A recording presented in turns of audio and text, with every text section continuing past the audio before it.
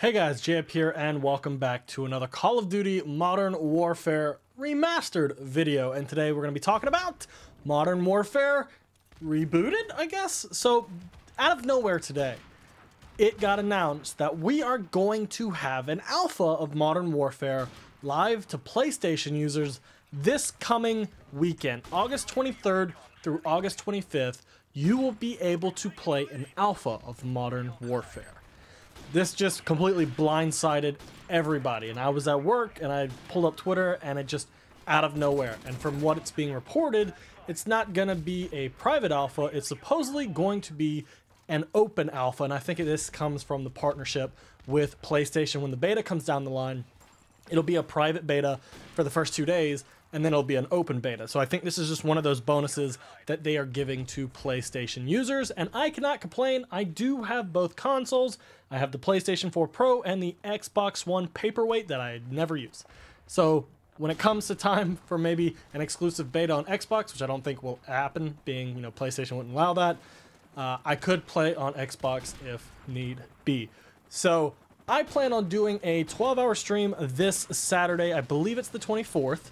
And we're just going to grind the hell out of Modern Warfare's 2v2. Hopefully they're going to have a lot for us to do, at least 4 maps. Give us, you know, maybe access to 20 guns, hopefully a third of the streaks. It would be nice to see it all. It is only 2v2, so I don't imagine many people are going to get their hands on these massive streaks. Even though when I played Modern Warfare 3 and we had faceoff, I did Moab on every map, and there was only one map I never got it on, and that was Getaway, which could be done in 1v1.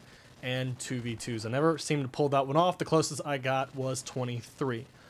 So I don't expect many people to be going off. Then again, I could be wrong. Being this is going to be an open alpha on PlayStation, there could be a metric ton of people playing.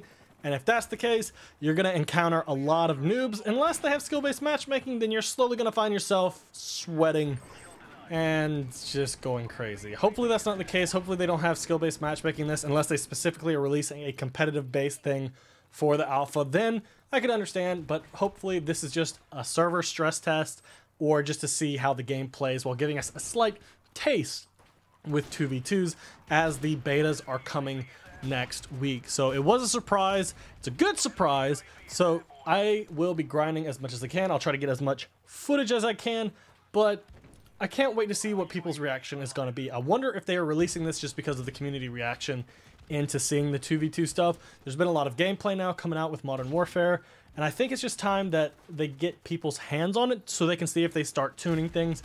I don't expect anything to change when it comes to the personal radar. We currently do not have that in basic game. I think the competitive side has the map by default. I think they said they're going to wait until the normal beta before they start taking player feedback on whether they should add it in or leave it out. So let me know what y'all think. It looks like we're going to have 5 different maps for these 2v2 modes. It looks like we're going to have a map called Speedball, then King, Pine, Docks, and Stack. Speedball, I think, kind of reminds me of that one Black Ops 2 map called Rush, except cutting out the inside and only being that outside. So it's going to be interesting. Hopefully it will have that face-off feel from Modern Warfare 3. I thought that was one of the better things that Modern Warfare 3 had introduced was face-off, because you could just go in with a team and just see how good you were versus other 3 stacks, because it was very rare that you ever saw randoms partying up going in. You actually can test your skill. So that's where you're going to find me this weekend. Hopefully we get a decent bit of playtime in. 12-hour long stream on Saturday, and I hope to see y'all guys there. Let me know, were y'all caught off surprised by today? Is this a good surprise for you? Or those of you on Xbox and PC, I've seen a couple people on Twitter, y'all are rather aggravated that once again y'all are getting kicked out of the loop, and PlayStation is getting that benefit because Activision wants that sweet, sweet PlayStation money. You can relieve your aggravation down in the comment section below if you are annoyed by this. Drop a like on the video if you enjoyed this, and I will see you guys later. Peace out.